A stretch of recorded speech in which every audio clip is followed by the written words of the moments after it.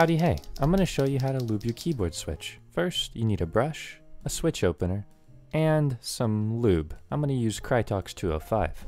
Get a stem holder if you don't want to go insane. Next, you need switches. These are the new Hades linear that were sent to me by Moyu Studio. They look really nice. Next, just open them up on your switch opener and make sure the spring doesn't go flying everywhere. And then get a little bit of lube on both sides of your brush. Then just get that lube on the spring.